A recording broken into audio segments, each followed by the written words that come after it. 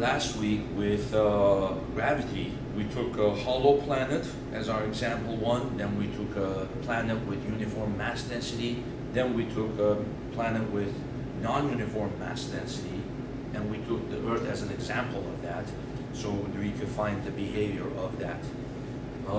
So let's say example one, a hollow planet.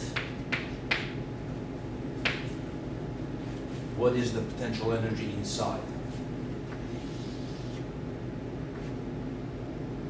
Okay, so if you're standing right here,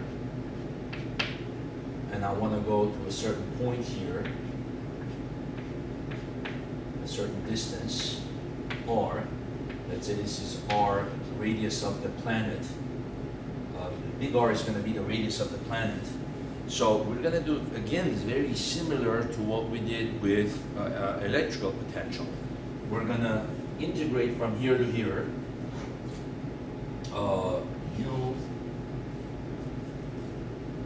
u of r minus u of little r is equal to negative the integral of the force of gravity times dr.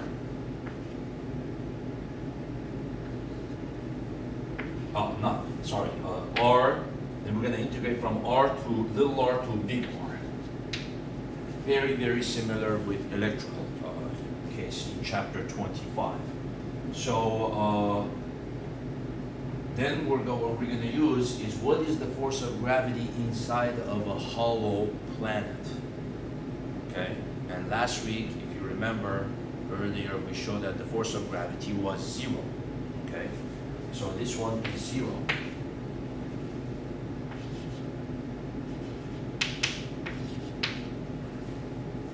Which means u of r is equal to u of little r, and then that's it. So therefore, the potential energy inside of a planet, inside of a hollow planet, stays the same as the potential energy at the surface of the planet. So it looks like this case right here.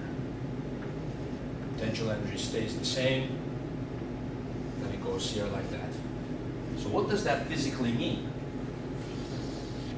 Well, if you have a certain potential energy here of, let's say, negative 100 joules, that's your binding energy.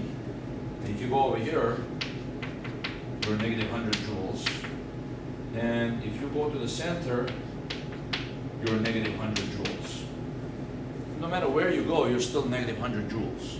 So you're just basically going to be floating around. You're not attracted. So if a hollow planet were all of a sudden to open up and you go inside of it, and you would just basically float. Your potential energy is uniform.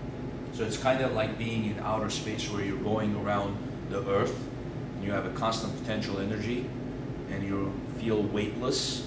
So this is similar to that. But the difference is the force of gravity on you is also 0 here. The force of gravity is 0. So you're actually weightless, whereas a person in a satellite motion, they're not weightless, there's still gravity on them, but they feel weightless because there's no normal force on them. So they're not in contact with the surface, that the spacecraft that they're sitting in. So you'll see that later on when I do satellite motion.